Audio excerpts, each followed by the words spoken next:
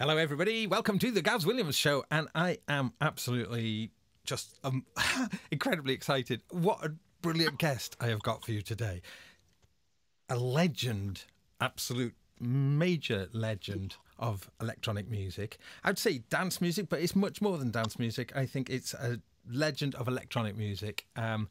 Mr. Paul Hartnoll from the legendary band, and it is legendary. I'm using these big terms, but it is true, of Orbital. And Orbital, gosh, 30 years since their first chart hit with Chime, incredible tune, which I have got. I can't find it.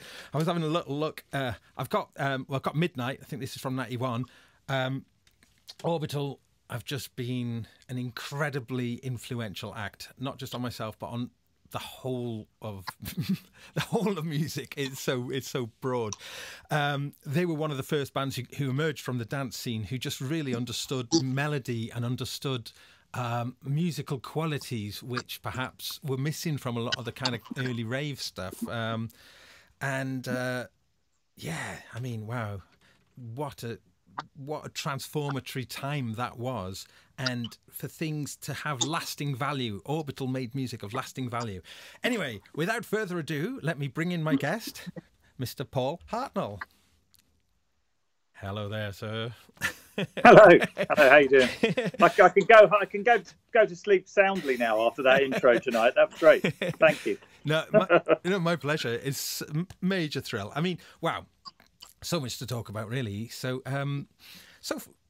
firstly, though, Orbital have been back in proper business. It had a few years away, but new album, was it last year? Whew. I think it was the end of the year before, actually, 18. Okay. Yeah, October 18. And that was the first one. So that was the first one for a few years. I haven't done enough research. Yeah, about 5 years. 5 years. Gap between now. I mean, I did a I did a solo album in between as well. I haven't kind of stopped. When was that? I think that was maybe 2016, 15 that I did a solo album, 858.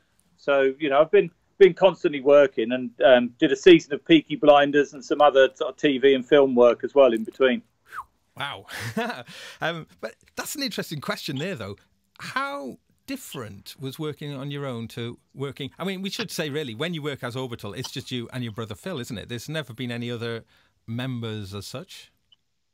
No. We've kind of worked with engineers, producers along the way as well. If you're talking on those terms, I have to give a shout out to Mickey Mann, who was our sound engineer, but so much more than that, for live. And then the first year that we went out with him was 92 on the Communion tour with Meat Beat Manifesto, supporting them in America. And that was where we'd known him before that, because he used to be the sound engineer for the Shaman, and they were the first band to tuck us under their wing and use us as a support band, which was they taught us a lot. Yeah. And then we went on tour with Meat Beat Manifesto, got to know Mickey really well for this month, and then when we came back, he came into the studio to sort of engineer and help out with the Brown album. And he kind of lends a lot of creativity as well. I guess, I'd only ever been a bedroom producer. I'd only ever done an album in my parents' sitting room and sort of half under the stairs back in Dunton Green in Sevenoaks. And so I didn't really know the roles of producers and engineers and all of that kind of thing. So Mickey just came in to engineer. But now when I look back at it, he was kind of co-producing it with us and coming up with all sorts of, crazy psychedelic ideas as well. It was great. So he was important on a few different albums. So that's so interesting then. So so coming back to that working method then, I mean, having worked with your brother on so many, seminal releases, but also that kind of back and forth, and however that decision-making process worked, working on your own, what did you notice was most different between those different processes? I think, I'm the writer of Orbital anyway, so it's the difference isn't that great in lots of ways. Although, if I'm writing for Orbital, then my brother is a sounding board. Do you know what I mean? So he might be sat in the room saying, "Oh, I don't like that. Oh, I don't like that. Why don't you do it like that? Or do it more like this? Or that bit's good." Now that can get you there quicker if you've got someone else in the room as a sounding board. I find, it can be frustrating at times if you disagree, but then sometimes it pushes you in a different direction, and sometimes so what it's really helpful for is if you do something that's quite good and that person is in harmony with you and says, "Oh yeah, that's good," you don't question it. Whereas what you've got to learn to do if you're on your own is not question stuff, which I've got quite good at that. Because as soon as the internal Greek chorus comes in here, go and make a cup of tea, forget about it, come back to it, and you'll hear it as you heard it before you questioned it. I think that's a lot of the problems that people have, is they just try and second guess what other people will think of it. And I just don't think it's just not worth doing that. You just got to get on with it and please yourself and just finish something and then decide whether you like it or not at the end. Yes. So judging things too early it can really sort of kill that process. And absolutely, yeah. As soon as you judge, you're out of the now. When you're creating, you're in the moment. When you start judging, you're now projecting into the future. We just need and the past. Just need to write a big highlighter pen over that last sentence there, just so everyone, so it really sticks out.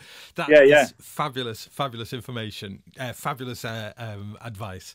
Yes, so because I wish I could take it myself sometimes. Yes, because I'm sure that's something that loads of us go through as well. And I think as well, especially with the more esoteric side of electronic music, it's so abstract in terms of whether something it goes outside of it being a clearly definable if it's good or bad. It's because it's so weird. And when you're in a realm of utter weirdness, there is a weird, saying that though, within weirdness, there's definitely good and bad, isn't there? I don't know. I would disagree on a certain level.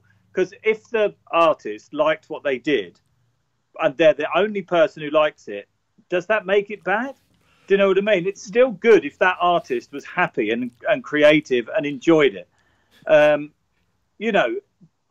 do other people want to listen to it? Not necessarily. That's like saying if a 6-year-old draws a picture of a horse that had a great time, you're not going to hang it in the National Gallery. However, it doesn't mean they didn't enjoy it and it wasn't, a valid piece of art. Yes. Amazing. I'll get the highlighter pen back out on that one as well. Yeah. I mean, there's loads of electronic music I don't like. In fact, there's most of it I don't like. I'm very, very, very picky with my electronic music. But that's inevitable because I've spent 30 years, in a cube, looking at a computer screen or a sequencer, making the stuff.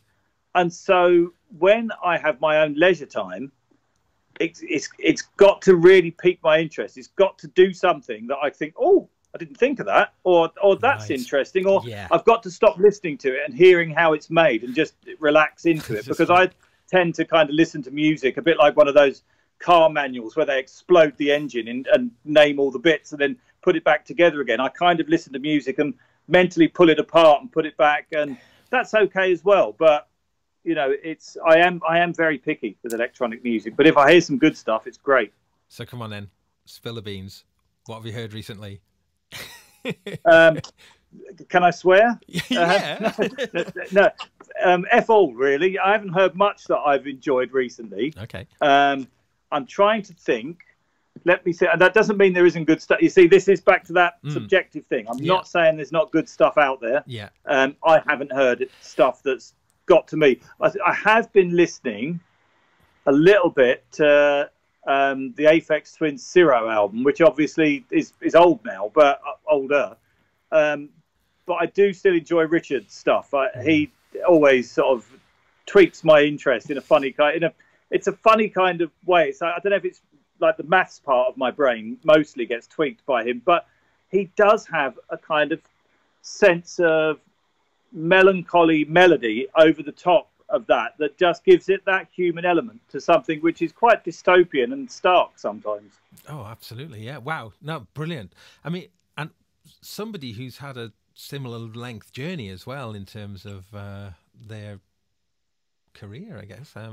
Yeah. And is it? I do wonder about this as well, about the electronic acts who have stayed the course. And it is quite interesting thinking about the ones, because they were the ones, I feel anyway, who were always the best ones, have survived. And with that, I'm talking, Underworld. I think an incredible act, and I've had my association with Underworld, and I know you're friends with Carl.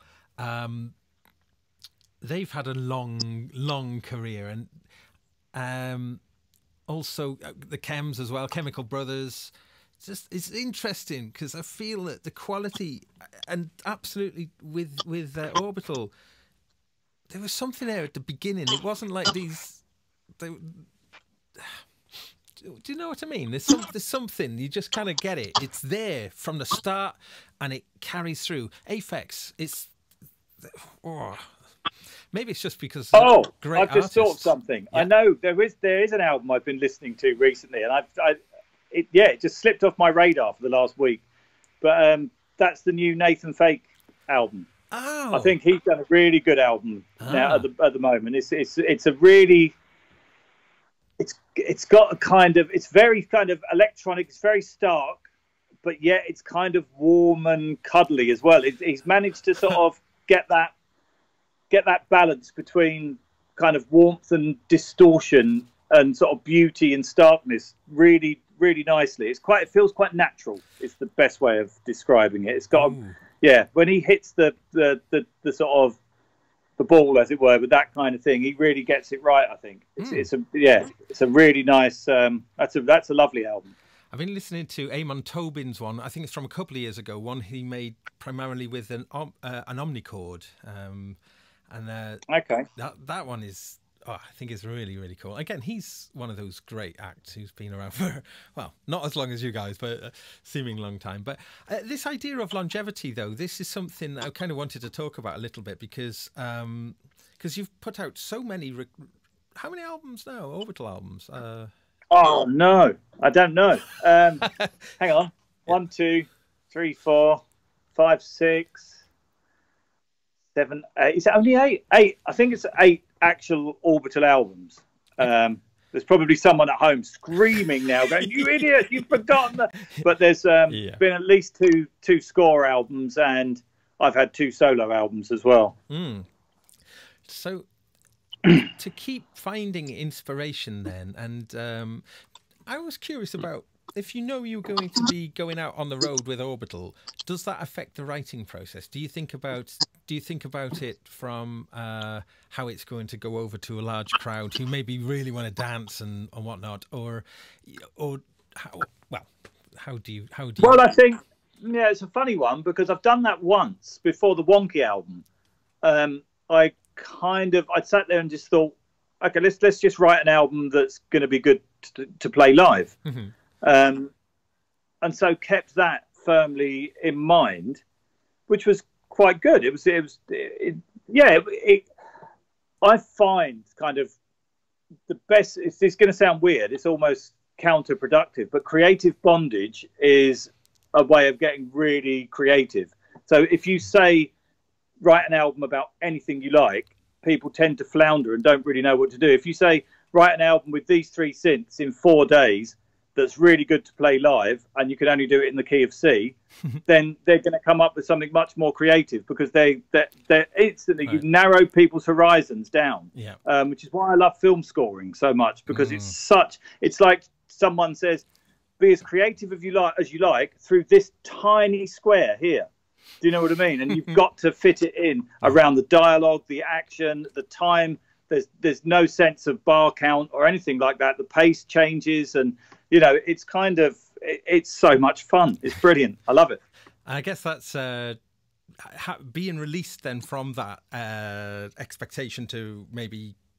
Well, I mean, I was talking about that with an audience who maybe expects a dance, expect to dance to a gig.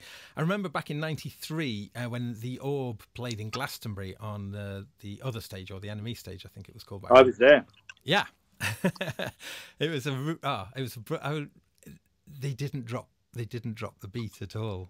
They teased the entire gig, and the 4 on the floor, the big drop into the beat never happened. And it was well, it did. We did get little fluffy clouds right near the end, and the whole place erupted, and it was brilliant. But we wanted more. I know it was. But that's the thing. That's the year before we played there. So when we came the next year, people were really gagging for it, for a bit of acid house. You know? Oh, it's brilliant. So Glastonbury Festival, now I know that a lot of you will know what that is, but I know that some of you maybe on the other side of the pond are not so familiar with it. Glastonbury Festival is an astonishing, enormous music festival. I think is it the world's biggest one? I think it certainly is. Yeah, it's like Coachella, but really good. So, look, you know, I have been to both, so I think I'm qualified to say that. Right, yeah. But Glastonbury is and slightly better than Roskilde. Oh yeah, that's a classic. I've never played that one actually. That's still good. It's good. It's good. It's not quite up there with Glastonbury for kind of total psychedelic madness, but it's pretty good. Well, I was going to say that about Glastonbury though. The sort of underground culture in Britain, the counterculture, something that actually Britain is one of Britain's greatest assets, in my opinion. The art and creativity and amazing things that come out of the underground counterculture is just staggering. And you know, and there's no better place than Glastonbury to kind of appreciate just how vast and how powerful that actually is. And I think that's what I wanted to say about Glastonbury, though. Glastonbury is.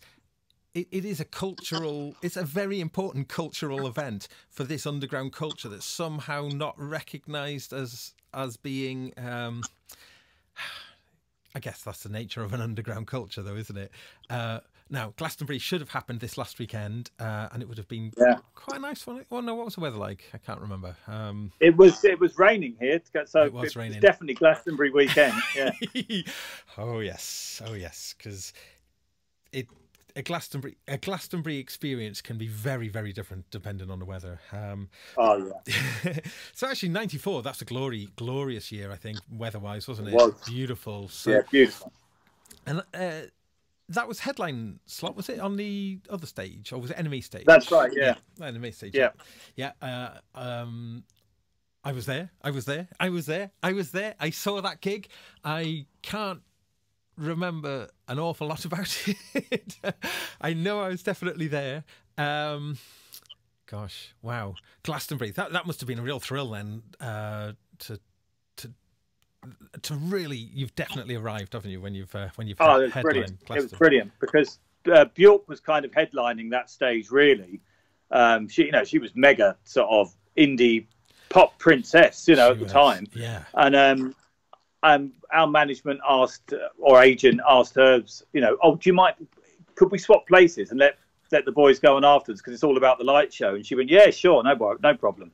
Because she likes to sing early. She likes, it's better for her voice. But I asked her a couple of years ago, I bumped into her for the first time and said, did you really let us play? Did you do that? She said, oh, I can't remember. Probably, because I love to, I'm an early girl. I like to go on early. So, bound to.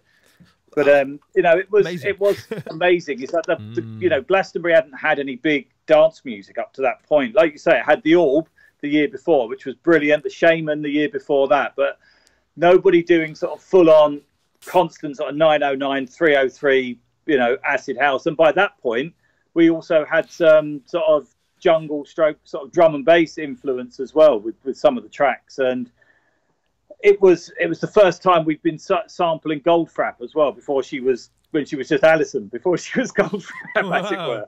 And it was just brilliant, because people were just ready for it. And the lineup was fantastic that day because you had Dub Syndicate at some point. Then you had M People, Björk, Orbital. So it just kind of built up into this kind of frenzy of acid house and sort of big riff, what I think of as, for want of a better word, not that I've ever played a stadium, but sort of stadium kind of house riffs. So it's a bit like punk rock or something, big, strong, powerful riffs that if you don't know the band, you still get it. You hear it and go, oh yeah, I get that. Like listening to Status Quo or something like that, or the Sex Pistols. You hear it and you go, yeah, I'm in. And that's kind of what people like, what we were good at, or the influence we took from listening to punk and post-punk music. And so did all our sort of contemporaries, I think, like Underworld, The Prodigy. You know, they were all big riff bands that could hold your attention with a mass arena, you know, whereas club music can tend to be quite meditative and you know, it's not going to hold a massive audience so easily, but it'd be fantastic in a club, you know. That's my reckoning anyway. That's, you know, because I mean, someone told me there are about 40,000 people there, and they can't have all been Orbital fans. We were barely on our third album at that point. Do you know what I mean? And it was, it was amazing to see it happen. Snivelization had gone, well, in my world, that was huge. And that was around. But it hadn't come out then. It was supposed to be out before we played Glastonbury. The record company delayed it.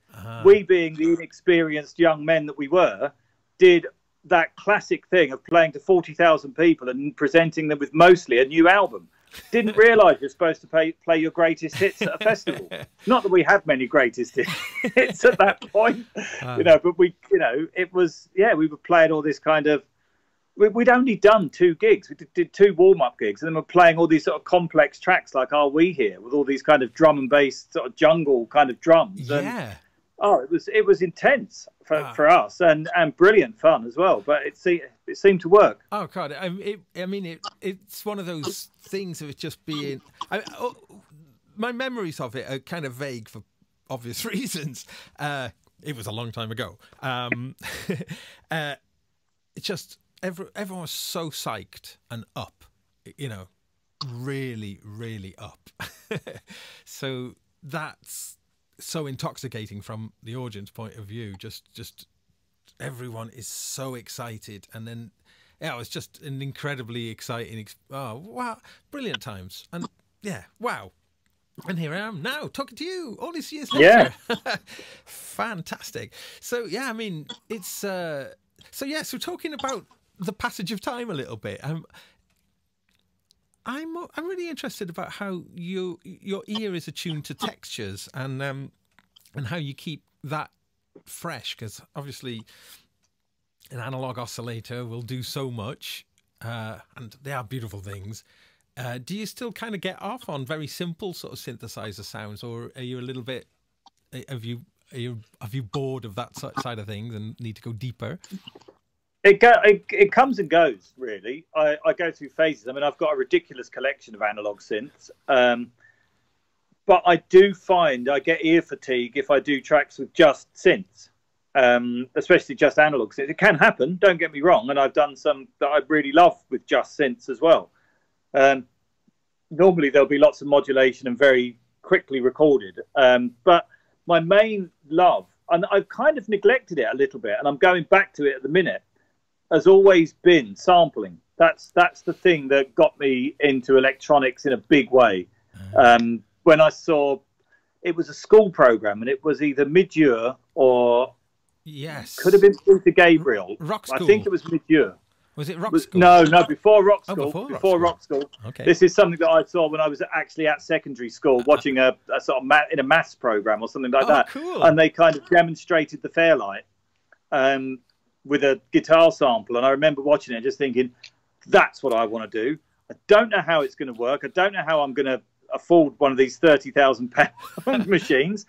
I'm not even sure what you're really going to do with it, but that's what I want to do. And I remember, you know, like hankering after a sampler and buying one of those really cheap sort of 30 quid Casio samplers that, you know, from the local music shop when I was at sixth form college, and just loving it. And then moving on to delay pedals that could sample, and then getting onto the S700 sampler, which just blew me away. That my first sampler was just that I've never been more excited by a piece of equipment than that, more than any analog synth that I've ever bought. Oh, interesting. So I mean, have you still got that sampler? No, it got stolen. But you know, I have got I did buy recently one of the S612s, which is like one voice of that but with knobs on, so you know, I'm not complaining. And with nowadays, you know, I don't need the sort of multi-timbrality of it. Right. So you know, it's all good. It's literally one of those with knobs on, so that's great. Well, because I was going to ask about that really, just because the sound of that sampler, the sound of the S700. I mean, S950 was the first sampler that I really got to use, and the sound of that is fantastic. So I was just curious about what you thought about is it the converters, or what is it in the sound of those samplers? It's really crunchy. It's got a really sort of dry, crunchy sound that I've been listening to a lot of my old 4-track recordings. Oh, cool. So we're talking about cassette. My first drum machine was a 909. Got it for 230 quid because nobody wanted them because it wasn't digital. That's right. In the mid 80s, everyone wanted a 707 back then. But I got that, the 909 and the S700, and sort of sampling drums on that and pairing them up with the 909. It just sounds like a beautiful kind of match made in heaven. The warmth of a 909 on cassette, the really kind of muddy, woody kind of sound with these really sharp sort of industrial samples of drum sounds. It's great, really good combination, which is what I got that thing to do some, you know, crunchy sampling on. Great. Nice. The other thing that I loved about the S700 that I discovered is that because I only had one analog synth at the time, which was an SH09, if I wanted to do something with that, but also have another sort of sound, and that was also before I had any control voltage boxes. So what I would do is I'd sample like a big dow noise from the SH09 and then play it like really fast, 16ths, like an acid bass line, and then just dial through the start time. So you modulate it by cutting into the sample. So it's at the end, it's almost just like a little sub, and it just grows. Wow. And that was brilliant. And then I discovered doing things like getting little snippets of vocals and putting them at 16ths and dialing through the start time. And you used to get this most amazing kind of sort of proto-granular sort of sampling, which, you know, I've used over the years, but only the S700 or maybe the 900 can do it as well, but no modern samplers because they don't have that kind of Q dial to dial through the mic, you know, the tiniest numbers, because you could pick which number you wanted to edit as well. So you'd go to really small and dial through the sample really slowly. Wow. Oh, that's so interesting. So that's also kind of using it in a way that it probably was never conceived of being used, and that's right. And a lot of the joy in instruments is kind of perverting their use, I suppose. Yeah. But you mentioned... Well, you find that out by accident because you kind of do it because you maybe sample a drum sound or something, and you've got a bit of a lead in time, so it's out of time. You play the sequence and you kind of dial in to find the bite of the first bit of sound, but then you kind of go further and go, oh, hello, that's interesting. Wow. And it's, you know, it was just brilliant. Yeah, nice. And you mentioned the SH09 there, and it did actually make me think of someone who I was wondering if you've ever come across, but the band The Comet Is Coming. Have you come across them at all? No, the name sounds familiar, but I haven't. I think they were Mercury nominated, so they're a London band. They're a 3-piece band. Shabaka, who else he plays with Sons of Kemet as well. There's a kind of new sort of jazz thing going on. But the reason why I mention it is they're a 3-piece, drums, synth, and saxophone, drum, synth, sax trio. I like it already. Yeah, the keyboard player, his name is Danalog, and he plays mostly just an SH09 through nice. And a delay pedal, and he goes and he has an Ampeg SVT stack behind him, which is cranked. I mean, really banging it out. They are something else, but his use of that synthesizer is something to behold. It's really amazing. It's very inspiring because it's almost as though he's I mean, I think he's got a Juno. He has another thing with him that he can do chords on, but all the action really happens on the SH09. And I was just marveling about how great it still sounded. I mean, you know, going out through that big valve bass amp as well. Just, but he does a lot of solos. And yeah, I was just marveling at how they got it so right, Roland, how they managed to make these devices, and how could they have done it. How could they have got it so right? When I don't know. They did though, didn't they? Because I was very much early on, very much a Roland kind of boy. You know, I don't know why, but around where I lived, it was all second-hand Rolands, SH09s, SH101s, 909s, everything I had, 303s. You know, everything that we had was mostly Roland stuff. We were really surprised when we got an Oscar and thought, oh God, it sounds completely different. It's, you know, we just kind of assumed all synths sounded alike, you know. Yeah. But I kind of grew up with that Roland kind of sound. So if I was to affiliate myself with a brand of analog synths, it would definitely be the Rolands that I know. But they are very kind of sweet spot orientated. Their LFOs don't tend to have that much of a range and things like that. And so it does mean you could throw it about anywhere you like and it'll pretty much always come out good, which makes it a good live machine. You know, they're all like that. The Jupiter 6 is one of my long-standing sort of live generals that I take live, you know, and it's like I can just play that thing and know exactly where to go, where it's going to go, and it's great, you know, really good. That's a really interesting point, because I typically moan about that those ranges, but that's a fantastic different angle on that.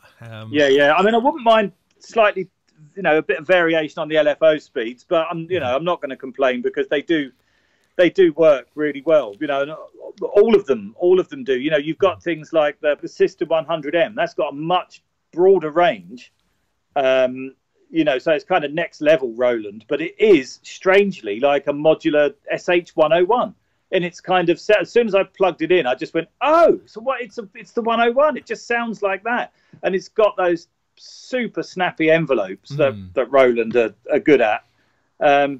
Yeah, so it's, you know, I do love other synths as well. I do love, you know, I've got a Voyager which I love plugging in, and that's just a different sound. And you know, Oberheim Expander, things like that, Macbeth M5N.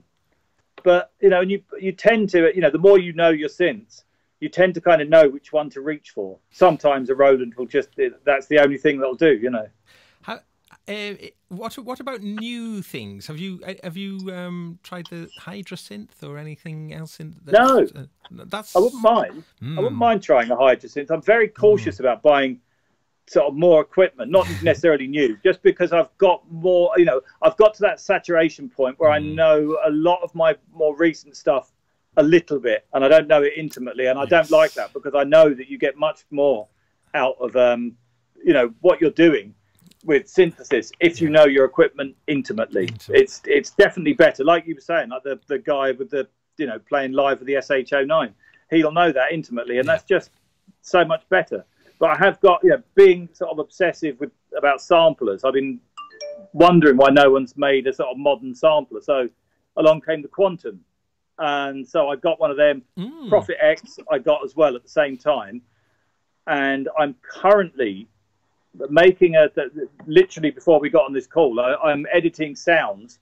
I've got over, I think I'm near about 1,000. These are tiny hits though, but of sounds where I've been going back to sort of where I grew up in Dunton Green and Sevenoaks and Dartford, where I was born. Recording, like doing field recordings, like playing on the side of the house that I was born on, and you know, and Phil rattling the fence of the school he went to, and that kind of thing. And just get, you know, recording the reverbs in places I used to hang out and do underage drinking and things like that. And you know, who knew that reverb? I know it intimately, and it sounds fantastic. Intimately, but you know, and so I have been editing all those sounds, and when I finished doing all of that, you know, it's for a project. It was 30. It's inspired by having 30 years of Orbital. I thought I'd go back and do something that's sample based and, you know, autobiographical without actually necessarily telling the story. But for me, it's almost like sort of hauntology kind of music. You know what I mean? Making music from the sounds of your past. It's kind of a bit witchy and a bit creepy. But I'm going to put them all on an SD card and pump them into the Quantum and see what it can do. You know. It's interesting because it's a different kind of machine to something like an E4, where you know, might have, you know, 50 odd samples all rattling away at the same time in multi-timbral mode. with a different filter on each sample. You know, it's not we're not in that world anymore. But you know, I am going to get my E4, which I'm tapping right next to me. I'm going to get it upgraded to have an SSD so that I can start using that again. Yeah. Because I suspect, sort of, which is why I wanted a hardware sampler. I suspect having kind of hardware filters and inputs, you know, DA, AD converters and all of that just gives things a character. I love the samplers in Ableton, but I don't seem to get the same kind of joy when I use the Ableton sampler to do some velocity to filter or something as I used to with an E4. So I want to kind of test it out. And, you know, with the big analog filters in the Quantum, I want to see what goes on there. And the Prophet X has got some brilliant filters in it. The only thing they've done, which is, I don't understand their architecture and the way they put the ability to put samples into it, is so archaic and wrong. It's just, it's unbelievable. I'm going to go with it, but it's such a crap way of going about things, and I don't understand why they filled it with these kind of ultra sampled kind of stuff that really would be better off using them in Contact or something. I don't know, because it's only 8 notes. So if you want to play big pianos, you don't want 8 notes, do you? That's what I see people complaining about on gear sluts anyway. Doesn't matter to me. Why the hell do I want a Prophet X for a piano sound? It's beyond me. I don't. It's not what it's for. I want to use it as a crazy synth and sample engine. So I'm going to go through the pain of setting up all the samples in that world and this weird system of putting them in, and hopefully then I will have an instrument for life that I won't ever have to bother with the sampling process again, you know. Yeah, I guess as well, though, I mean, and I'm sure you can relate to this, having dealt with gear for so long, that the weird quirks and sort of foibles of bits of kit does mean that, as much as that might be a tedious thing, you might start finding ways of doing it, or discover something in the process, or in fact find a way of breaking it and finding something in it. I'm just trying to be optimistic that. Yeah, well, look. It's once you've done the I think the thing is, you've got to be quite zen about it and think. You know, in the olden days, you get your record player on top of your sampler, and you just start throwing stuff at it and editing it and throwing stuff at it, and you're using 2 hands, and it's all, you know, everything's going off at the same time. With this, you've got to be a little bit more chess about it and plan things and think, okay, I've got to get all my samples ready. I've got to get them in a particular, you know, they've all got to be 16-bit, 48 kilohertz. That's a pain in the arse for a start. Yeah. And then I'm going to put them into the software and prepare it all. Then I'm going to hope that when I put them into the machine, it doesn't overwrite all the sounds that I've already put in there and made. Yes. And hopefully all will be right with the world. You know, I've been assured that is what will happen. So I'm going to go with it and try it. But then once it's in there, you will treat it in a different way, because it will become your very own kind of rompler. Yeah. It's not going to, you're never going to start putting stuff in on because the process of sampling, putting it in their software, putting it on a key, putting it there, it's just a buzzkill completely. Right. Yeah. But at the same time, having 1,000 new samples in it, and then exploring it is not a buzzkill. That's a total, you know. And in fact, you don't start thinking, oh, but what if I sampled this? It's like, no, you won't think that. You'll just think, I'm going to use the sounds I've already put in it. So in a way, like you say, once you've done that process, it might be fantastic. And it's got some brilliant filters. You know, I think there's I really like the sound of it, the actual inherent sound of the thing. So I'm definitely going to go with it. I just don't like its sampling process. But, you know, what can we say? You know, nobody's perfect. Have you ever tried out any Electron devices? Is that something you're interested in? Yeah. I think I've got all of them apart from the sampling one, actually, which I didn't like the look of. I love the crossfade thing. You have to try. That was brilliant. Yeah. But I'm really mostly interested in polyphonic keyboard sampling. I don't really like the MPC drum machine stuff, because as soon as I get a good sample, the first thing I want to do is pitch it up and down the keyboard, and I just don't like not being able to do that. Although, having said that, I'm looking at my Analog Rhythm Mark II, Yes. which I like, which is really good. Yes. And I'm learning that. I'm trying to, since lockdown, I came home with just two drum machines. I've still got the 909 tucked away over there as well. Yeah. But I'm desperately sort of trying to focus on that, to learn that. And I'm learning, it's the little things that you only learn when you really dig into something. And that's, I thought all its hi-hats were really bad and really crap, and I just couldn't work it out.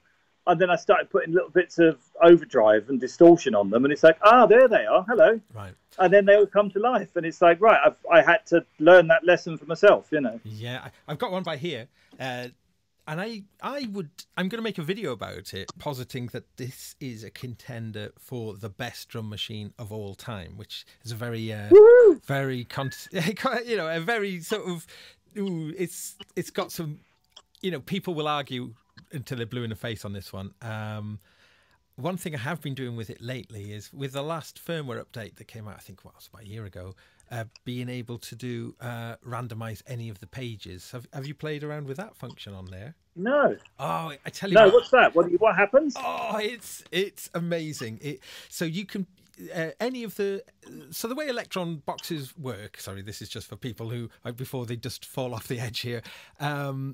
It's very much about you've got a set of parameter controls, and then you have to choose which page that you're on, and those parameters. So there'll be the envelopes, there'll be the LFO controls, blah blah blah.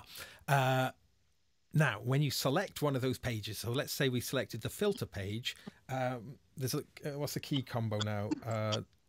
I can't remember the key combo, but you do that, and it will create. I know, sorry, a tease, and then but it'll randomize all the parameters on that on that particular page. So sometimes when you get randomization functions, it'll be kind of global across all the parameters. Yeah. But because this is only for, so you can like randomize the LFO page, and you can just keep flicking through it. And what's actually really nice is if you decide you've got one chance to go back.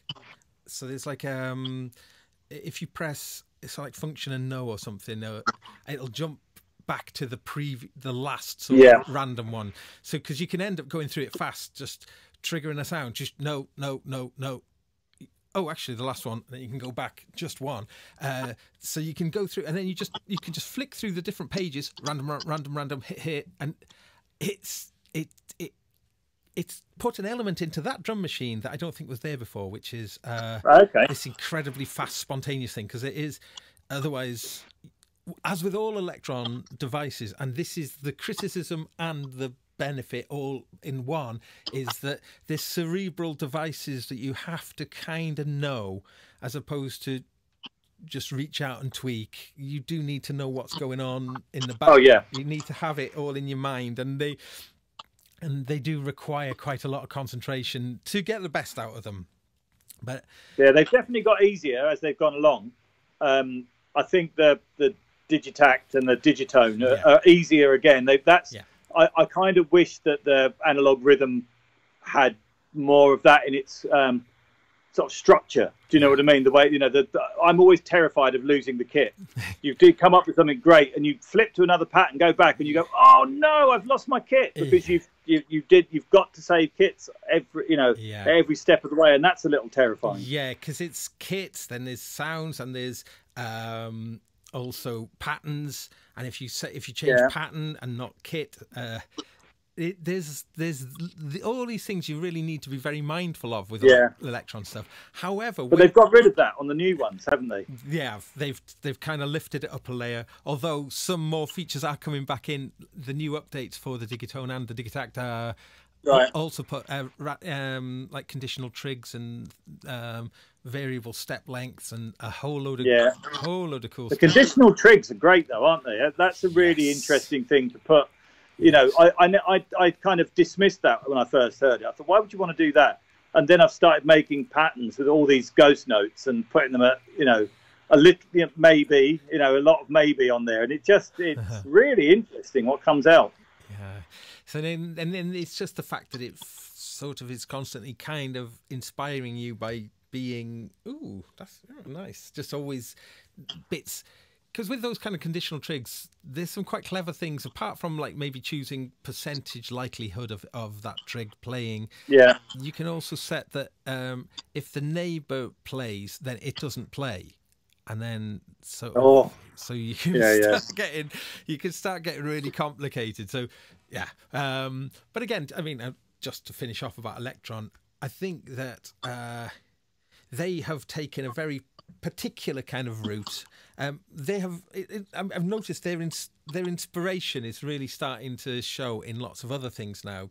The terms conditional trigs, or even actually parameter locking, which was entirely something from the only the Electron devices. You start. No, not true. Not true. The original parameter locking drum machine was the drum tracks. Oh.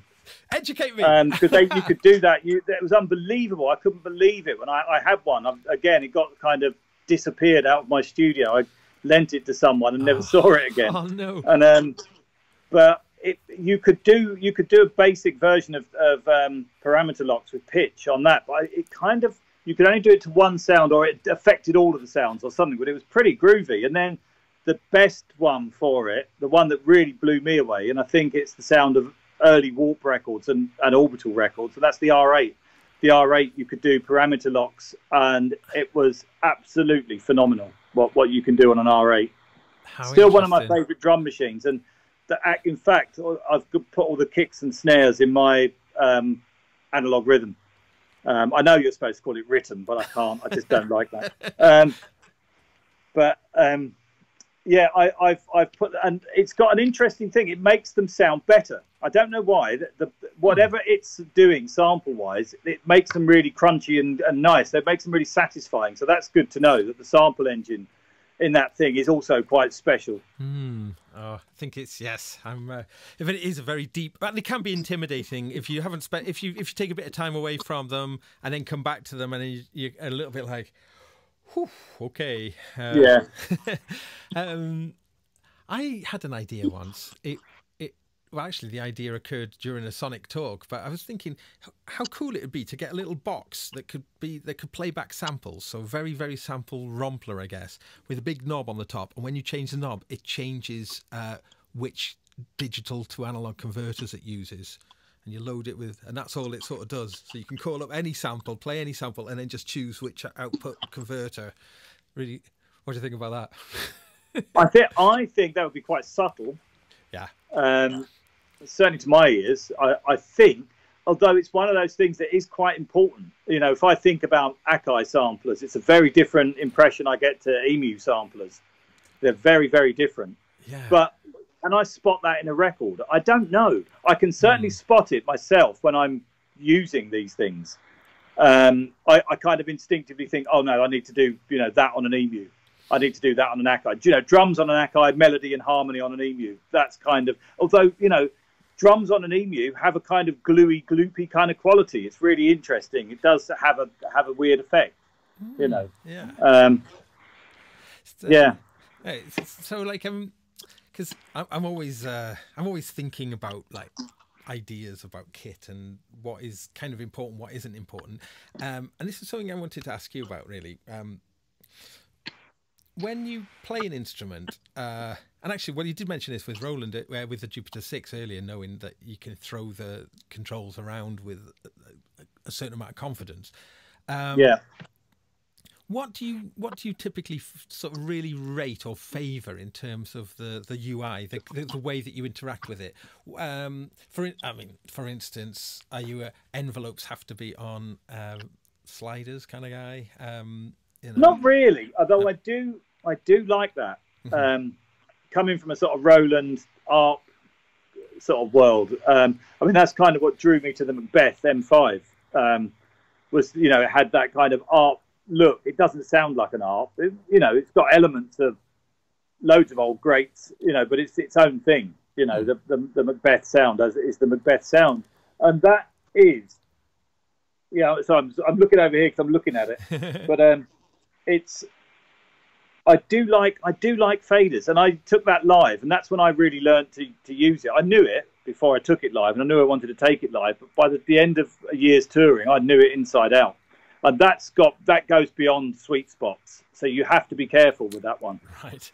So, so I suppose my question then, I guess, well, we could actually look at it in two ways, really.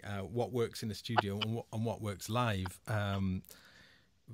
It's so utterly different environments. But I mean, when you say assess a new piece of equipment, like let's say when you got your hands on the Quantum for the first time, yeah. Are you really appreciating its kind of build quality and how sort of how the knobs don't wiggle from left to right, or that, or yeah, I guess. Oh, sorry, go on, carry on. What were you going to say? It's a bit of an abstract question. I was trying to formulate a question out of this, but just in terms of the things that really kind of give you that sort of satisfying, like, I like this, I want to use this, I could feel comfortable using this live. What are the kind of qualities that you look out for those? Okay, I think an intuitive interface. Something that you can go to and work out straight away. Looking around me, the Quantum's got a very nice feel. And that's also something that I've been waiting for someone to do. Is a virtually, I know you'll never get fully knob per function, but a virtually knob per function sampler is brilliant. Big filter dials, envelope dials on a sampler is great. Yeah. So that's and then you've got control of all the sort of granular engine on knobs as well. So that's amazing, and that feels pretty good. I don't really think about the build quality. I really, I'm a terrible sort of gear slut, and I often find myself laughing at people complaining about the build quality of stuff that I haven't even noticed is, right. is what they consider bad. I don't care. There's only one thing I bought that I just couldn't believe how shoddy it was, and I think that was an MFB synth. And you turned the filter knob and it went beyond the that just would keep going round. All the knobs you had to be really careful of. It was so cheap and tiny. So I get it, but I wanted that to be sort of tougher. But for me, things like a very intuitive synth would be the Bass Station 2, which is something I love. I love that. And when I first got one, Novation brought one round and said, "Here, try this." And I just thought, another mono synth. And actually, it really grabbed me because it's got all the modern features that something like an SH09 doesn't have, all the sort of velocity stuff. And it's got two oscillators, but it's got quite a lot of control going on. It's a little bit not quite knob per function, a little bit select oscillator 1 2 1 2, but once you're down with it, you kind of instinctively do that without really thinking about it. So it's that for the size of it, and you see that's a really lightweight plastic synth. And I don't think, oh no, I wish it had metal end cheeks and all of it. I don't care. Right. It's robust and it works live. It's a really good piece of kit for that. Yeah. And that's good with sweet spots, but it does go beyond an old Roland. Its LFOs are much faster and things like that. So I do rate the interface on that. I never had any trouble with that. That's a good balance. But knobs. That's the key for me. I don't care whether they're faked. I've got an interesting knob question for you now. Which control, now this is a one for you now, which control that's largely like underused do you have like a particular favorite sort of control? For instance, I've been really enjoying using the filter tracking control as a creative control, and I've only recently sort of discovered how you can use that in a creative way. Do you have any sort of controls that are like the lowly controls that you've got a little fondness for? Well, I guess we'll go back to what we were talking about earlier, and that's on an old Akai sampler, sort of velocity to start time. That sorry, not velocity. That's also a trick that I love. But just dialing in on the start time of a sample, because it goes beyond the when you do velocity to start time, you've got 128 options. When you do it with the actual editing wheel, it's tiny. Yeah. So that was always a big thing for me. accessing random kind of elements on an Emax 2, you know, sort of, again, that was a good throw fader. So you'd hit kind of sample start, give it a fast sequence, and just kind of hack through the sample up and down, yeah, and get all sorts of craziness. That is but cool. I'm just looking around to see if there's something that I know, because I know what you mean. You do sometimes get into things, don't you? But I don't think. Actually, I'll tell you what it is with me. What I've found with things like the Base Station 2, especially, and the Macbeth. No, sorry, not the Macbeth. The Base Station 2 and the Matrix Brute is playing with the mixer volume knobs, because they are wildly different. If you've got a 2 oscillator sound with that, say 2 octaves apart, and you put them both halfway, you can hear them both. If you turn one of them up to the top, it drowns out the other one, but in a really harmonically rich kind of way. So actually, one of the forms of modulation I do live when I'm doing a really gnarly bit of kind of acid housing kind of thing is with the Matrix Brute. And I've got 2 oscillators, and I'm just turning them up and down.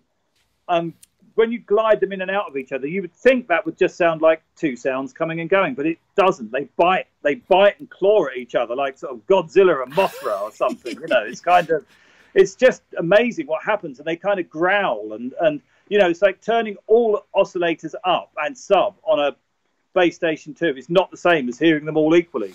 So I think mixer volume is a really, really like fun thing to play with. Brilliant answer, thank you. I mean, I was scrabbling around trying to make the question. I must get my big marker pen out though to highlight that last paragraph as well.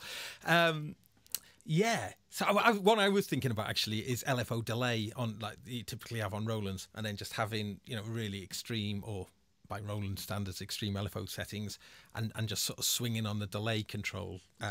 That's nice. Yeah, that's a great thing for live as well. You get that kind of proper 80s Paul Hardcastle kind of jazz funk kind of at the end of something, which is great. You know. Yeah. I love that. Great. Okay. Well, I'm just going to wonder about time now, because one thing we've noticed with the show is actually I'll do this as an edit point. If the show's long, the longer they are, less people seem less inclined to kind of click onto it. I think they sometimes probably think weird. Yeah. I think they might be thinking, oh gosh, if it's podcast, it doesn't really matter. But on like YouTube videos, people seem to kind of go, oh no, I can't commit that much time to watching a video. Yeah, I think that's it, isn't it? Yeah. So I was just kind of cutting in there, because I think we've probably, actually, whilst I'm doing this as well, let me just press that button. There we go. So I tell you what we'll do then. I think if we we'll just have like, say, like a last topic, and to sort of bring it into sort of to like some sort of conclusion. Well, not conclusion, but okay. Yeah. God, so much. There's so much good stuff in this, though. I'm going to probably keep most of it in. I'm going to only edit out those this bit and the little bit, and most of it's just going to be just free form. And I am waffling terribly at times. I might cut back with some of my nonsense. Okay, right. So we talked about here.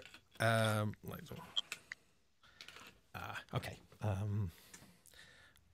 What I'm going to do is I'm just going to black out. It's going to black out, and then it'll come back in. It's easy for me to find the edit.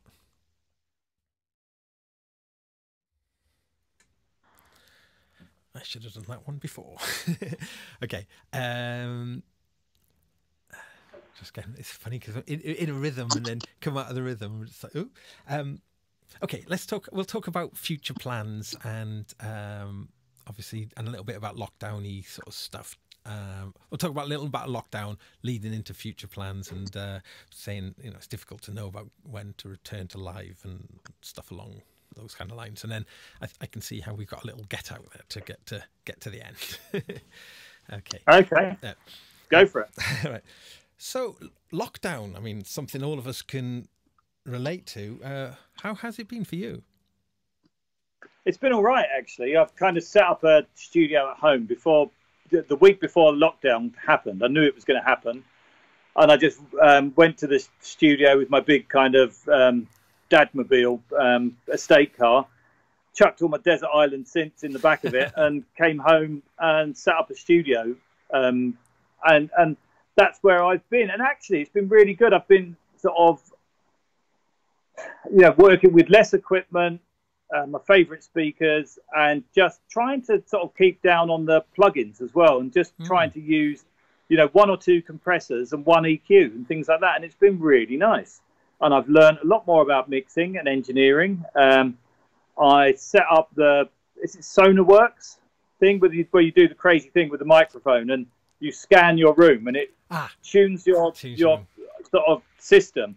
It's been a revelation. It's absolutely brilliant. So much cheaper than all the acoustic stuff that I should have done. But it's actually it's worked really good. I recommend it for anyone who wants to sort of be sure about the sound that they've got. I mean, it's a couple of £100, but it was well worth spending for sure. So I've just been. It's funny because when it first happened, I almost felt a bit creatively sick, if for want of a better word, and found that all the kind of more beatsy, aggressive stuff, it just seemed inappropriate. It didn't seem like the right music to make when everyone was feeling very tender and kind of scared in this kind of weird soft apocalypse that we found ourselves in. It's kind of, it was, because that's the funny thing that we've discovered. It's like in films, when the apocalypse hits, everybody's looting and killing each other. This apocalypse, we can't even hug or touch each other, and everyone's been really kind and looking after each other and making sort of street-wide sort of WhatsApp groups. And are you okay? Do I need any shopping? And it's it's just pretty good. And for me, it made me want to make only kind of group hug kind of soft music. Tracks like Halcyon and Belfast came to mind. So I've been kind of going down that kind of slightly melancholy, warm, sitting around the fire, still dancing, but but that kind of soft kind of music. And I find I'm coming out of that a bit now, and all those kind of tough old sort of aggressive tracks might start to sort of come out. But I've just been writing and writing and writing, and I've also done an album's worth of stuff with a friend of mine. We did it by accident. A friend of mine, Murray Lachlan Young, the poet, he does a thing on Radio 6 where he does a poem every Friday. Yeah. And we got in touch just at the beginning of the lockdown. Just, he said, here's my new album. And I said, we really should do something. And I said, what about a kind of virus diary kind of thing? And he said, well, that's what I'm doing, Radio 6. Oh. And he said, do you want to do do you want to score it? And I'll do the words. So every week he sends me a poem on Wednesday. I do the music on Thursday and it gets broadcast on Friday. And it's just been a kind of weekly diary of, what's been going on. It's been great. We've got about an album's worth of stuff now. And will that see the light of day then? Will that get a release? Oh yeah, for sure. We're going to have a planning planning meeting on Friday about it. Oh, we've put a single out as well. We put a single out with all the proceeds going to NHS charities together. Called I'm Going Shopping. I'll put links in underneath here, so make sure you all click on that. Yeah. Okay. Difficult to know about when return to live will happen properly. Have you done any broadcasts, any live shows, sort of streaming shows at all? Or is that something you may consider? Yeah, I did one for Hacienda that came to me and asked me to do it, and they were sort of trying to raise money for all the sort of nighttime jobs that had disappeared from the sort of whole clubbing and dance music scene in Manchester, So I just sort of got down the studio, set the Orbital rig up, and just kind of attacked it for an hour, which was great fun actually. Yeah. During right at the beginning of the lockdown, that was quite a nice release. Wow. So one final question, and this is something I'm always curious about dance music producers. Do you dance? No, I'm one of those. I used to. No, actually, that's not true, because I just spent 2 years being a Morris dancer. What? And that's not a joke. But so I do dance. Actually, it's not true at all. I don't tend to dance at weddings. I tend to chat. But no, I don't go out clubbing or anything like that. But what I do, I'm that kind of weird middle-aged man at the back of the hall at every festival I go to, sort of standing at the back of the techno tent with a very serious face, with all the other serious faced middle-aged men actually, just like listening and taking it all in, and I kind of get to experience the whole kind of live electronic or DJ world when I go out and play and perform. I'm always sort of in and amongst the crowd checking it out. Yeah. But dancing, I tend not to dance. I tend to sort of stand and listen. Oh, that's cool. Well, I think on that note, though, I think I will draw this wonderful chat to an end. And hopefully, maybe in the future, we can get you back on the show. I mean, I'm hoping to keep this show going. Thank you so much for. I mean, gosh, there was revelation after revelation there. I think the Morris dancing one is probably the one that tops them all. But well, there you go. Yeah, yeah. Has there ever been like a Morris dancing techno kind of crossover? Because I can see how. I think Fortet did a sort of cut up scratch kind of Morris video to one of his tracks, but I don't think there was any Morris elements in the track. Right. You know, that's still yet to happen. But you know, I might tap up the Brighton Morris men for that. I did use them on the track. On the last track that we did with Brian Cox on the Monsters Exist album, there's a bit where there's some chanting in it, and when we were doing the sort of break in the middle of the sort of practice session, I got them all chanting and bought them a barrel of Harvey's ale to for the pleasure. Yeah, you've got to pay Morris men in ale, haven't you? I mean, it's very, very important. Right, Paul, thank you ever so much, and what a pleasure, and best of luck with your future endeavours, and let's get you back in the future if that's cool. Absolutely, lovely, thank you. Cheers. Bye bye, everybody. We can wave. Bye.